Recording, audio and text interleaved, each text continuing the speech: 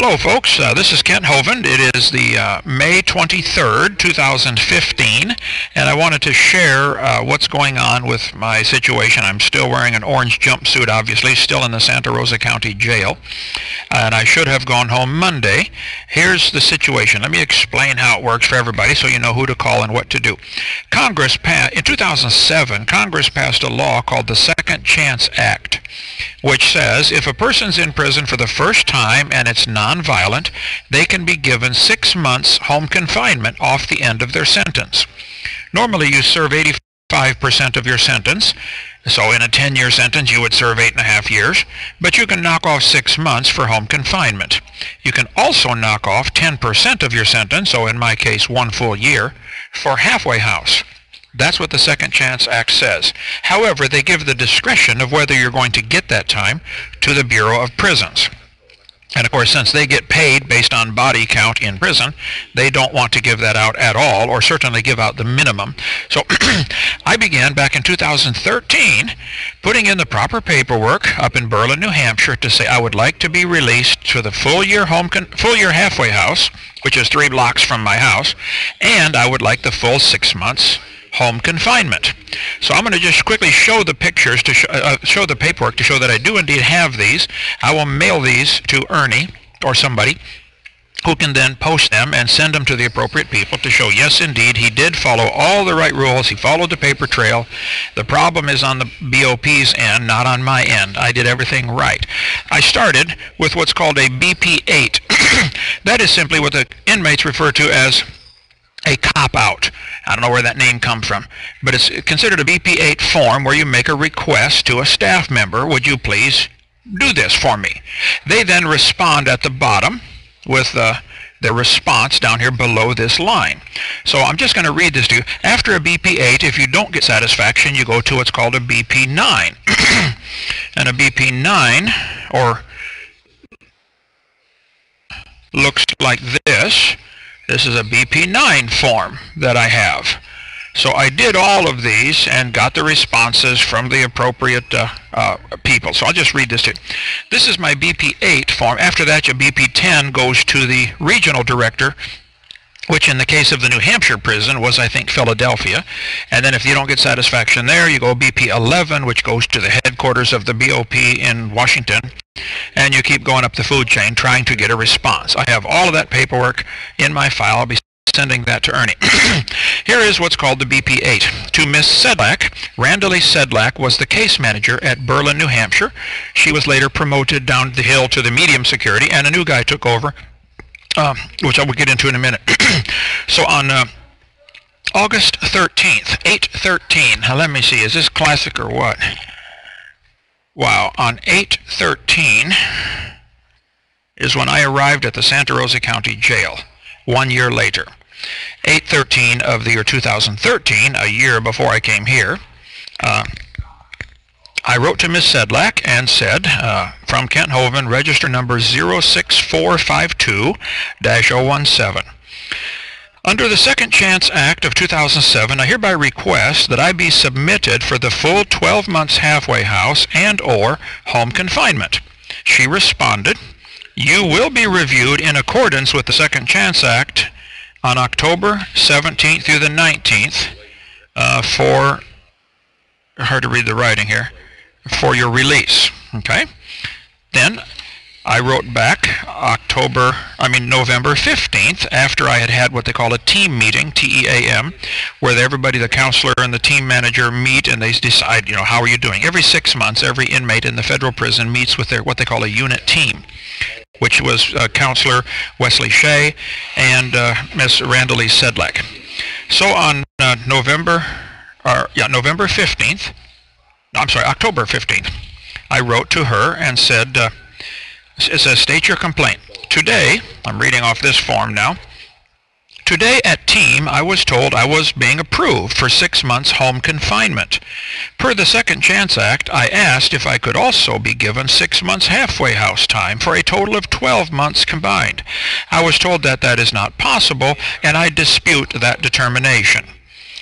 And it says, state what actions you have made to formally resolve your complaint. It says, I spoke to my case manager in an effort to resolve the issue.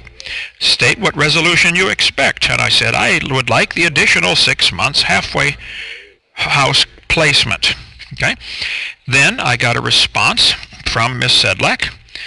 On October 15th, 2013, you were reviewed in accordance with the Second Chance Act of 2007. The unit team considered your needs for services, public safety, and the necessity of the Bureau to manage its inmate population. There's the key word right there. They want to manage their population. In other words, we need your warm body here. We can't let you go because we don't have enough people because it cuts into our budget. You were determined to be appropriate for home detention placement based on your limited transitional needs. So they're admitting I was determined to be approved. This placement recommendation is of sufficient duration to provide the greatest likelihood of successful reintegration into the community. Then I went up to the next chain. This went to the warden. I put in a request and said, look, I want the 6 months halfway house in addition to the 6 months home confinement. The warden, Deborah G. Schultz, S-C-H-U-L-T-Z, Ph.D., warden, responded on 10/30 of 2013. So this is 15 days after I put it in. This is in response to your request for administrative remedy dated October 2nd, in which you request consideration for 6 months residential reentry center, RRC, placement in addition to 6 months home detention. Records reflect that you were reviewed in accordance with the Second Chance Act of 2007 on October 15th, and recommended for 6 months of home detention placement to begin on your home detention eligibility date of February 11th, 2015. February 11th, 2015, I was approved to go home. It's 3 months ago now. The unit team noted your strong family ties, lack of substantial transitional needs, and overall low risk assessment as the rationale for the recommendation. The unit team believes this placement is of sufficient duration and will provide the greatest likelihood of successful reintegration. Accordingly, your request for administrative remedy is denied. So they're denying me the 6 months halfway house, but they're admitting they approved me for the 6 months home confinement. If you're not satisfied with your decision, you may appeal to the regional director at the Bureau of Prisons in Philadelphia, Pennsylvania, and it's got the address here. So I did, and I got a response from the regional director right here. Appeal number is on the top of the page. A response from the regional director right there. Okay. You appeal the decision of the warden at FCI Berlin and request additional RRC placement in conjunction with the home confinement placement. Placement in community programs are designed to provide transition for inmates reintegrating into society near the end of their sentence, and it talks about the program statement, etc. Let me skip down to paragraph 2. A review of your appeal reveals you have an August 11th, 2015 projected release date. Your unit team considered your individual situation, programming, and transitional needs pursuant to the above criteria and recommended 182 days of home confinement placement.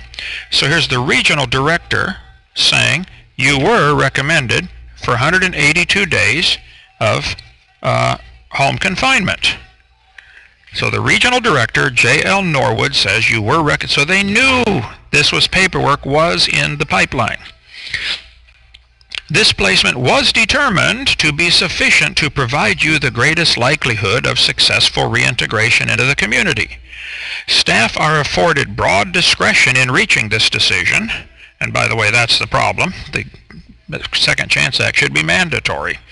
But and you present no evidence this discretion was abused. Accordingly, your appeal is denied. If you don't like it, appeal to the people in Washington, D.C. So I appealed to D.C.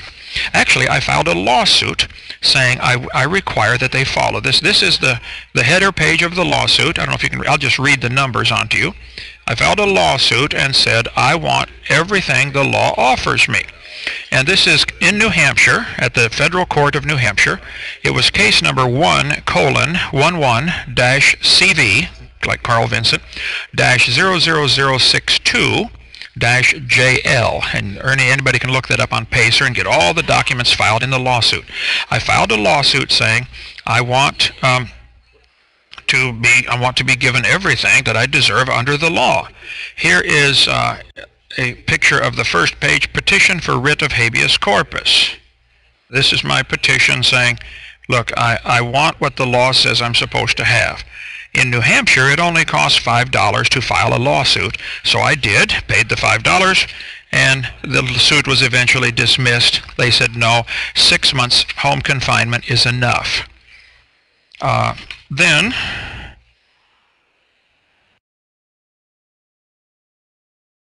I have more documents. I have a lot of stuff. I will copy all of this and send it to Ernie to get posted online. But that's the general picture. After the lawsuit, to get them to force them to give me the additional halfway house, I thought, oh well, at least I get to go home in February. That has been approved. And I thought it had been approved all the way along, until I find out now, all of a sudden, that I should have gone home a week ago. No, somebody did not sign a paper someplace. It appears like the ball got dropped in the Berlin, New Hampshire, at the case manager. Randall Sedlak, the case manager, shortly after she approved me, was promoted.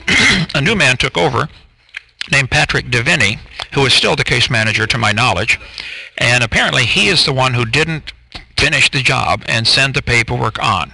So because of his error, I'm assuming it was him, even though everybody up the line knew I'd been approved, there wasn't some paper signed. So the regional director knew, Washington knew that I'd been recommended for halfway house, but somebody never finished pushing the paperwork through.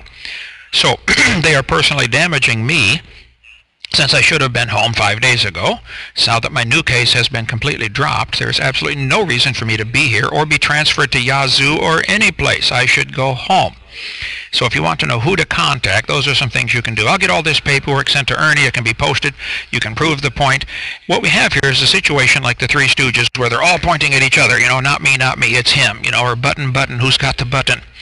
This can be solved so simply. The director of the entire BOP can simply stand up and make an executive decision. He can simply call everybody down the chain and say, let this man go home today. He can do that. The judge can do that, but will not, I'm almost certain, but could.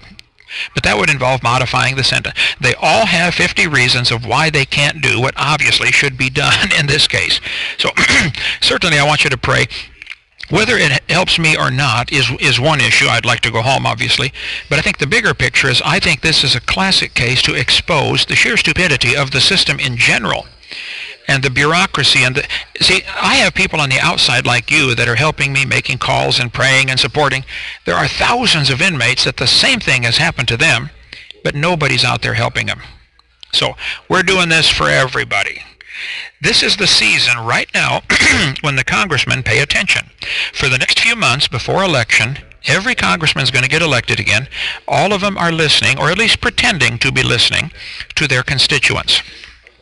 This is the time for you to ask them some simple questions. Congressman, you want to run for Congress. You would like me to vote for you. I'd like to ask you some questions. Do you profit from the prison system in any way? Do you own land that you lease out to build prisons on?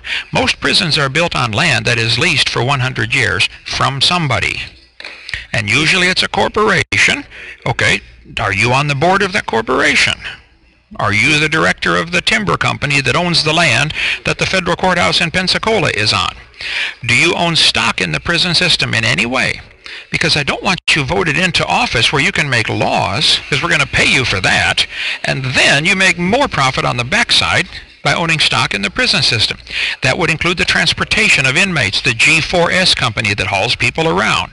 Do you own stock or profit from transporting prisoners? Maybe that's why they've moved Kent Hovind 23 times in prison, because somebody gets paid every time I get moved.